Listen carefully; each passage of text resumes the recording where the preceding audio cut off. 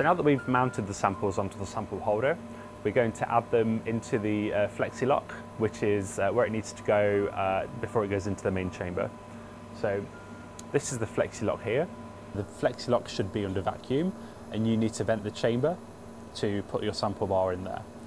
If you're doing this first thing in the morning, just make sure that you aren't venting the chamber with someone else's sample that they're wanting to analyse. If that's the case, just make sure that their sample bar goes into the sample analysis chamber first. We're ready to vent. We go to the mimic diagram. We just check that the Flexi lock gate valve is closed. This is just to make sure that we're not going to vent the whole sample analysis chamber. So now what I'm going to do is loosen the screw on the Flexi lock door. That's just to prevent a pressure build-up. So we can remove this all the way, but just in case the door swings open, which it sometimes do if the pressure's high, we'll just leave it like that. I then press vent, and then we have to wait about 10 minutes. In that process, the turbo pumps will slow down, eventually they'll turn off, the backing valve will close, and then nitrogen will go into the chamber, into the Flexi lock chamber that is, and then we can add our sample. So to open the Flexi lock door, twist this part here, and then gently pull here. So there's a small screw here, so we just have to twist that and pull it out. And you can see that there's 3 separate holders, number 1, number 2 and number 3.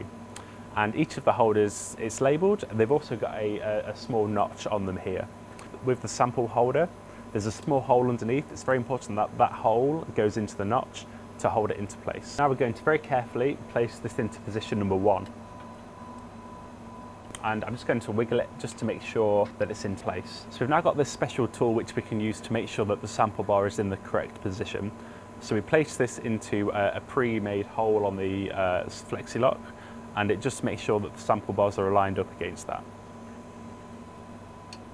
So I've put this tool into position, and you can see that the sample holder is now touching the end of that.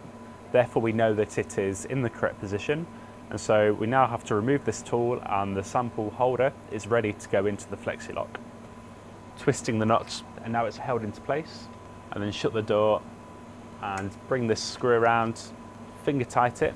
We can now evacuate the chamber. So to pump it down, we just press pump. It will ask us to confirm the magazine contents. So slot number 1 has the plain drill height holder. That's what we've just put in. Number 2 is empty, and number 3 is empty. So it's important that we get that correct, otherwise there might be some collisions later on with the sample bars. I just press OK, and then it starts the pump down procedure, and then we just have to leave it for a few hours or overnight, and it will be down to the required pressure.